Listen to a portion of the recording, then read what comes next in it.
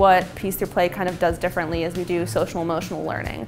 We try to integrate that into our curriculum and basically try to be intentional with all of our activities that we do with the children. We'll go in with the kids and debrief on how their week went, how their weekend went, and connect with them, and then get into either the craft or the game for that day. It can really have been maybe a day of them being just sitting there and being stagnant, but having a group of older mentors coming in and just giving them the space to do whatever they want to do that day, I think is just a great way for them to be able to spend their after school time.